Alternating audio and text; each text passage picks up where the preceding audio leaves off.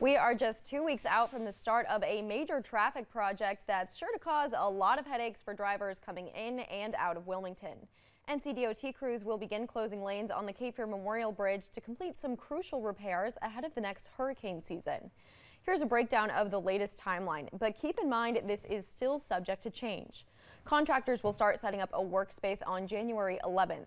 They'll close one lane in each direction to do this, but it will only be overnight from 7 until 5 the next morning. Then on January 28th, both lanes into Wilmington will close so the stringers can be replaced. The hope is for that work to be done by the end of March, hopefully in time for the Azalea Festival. And then the lanes into Brunswick County will close until just before Memorial Day. We have more details on the project and detour routes you should know over on our website.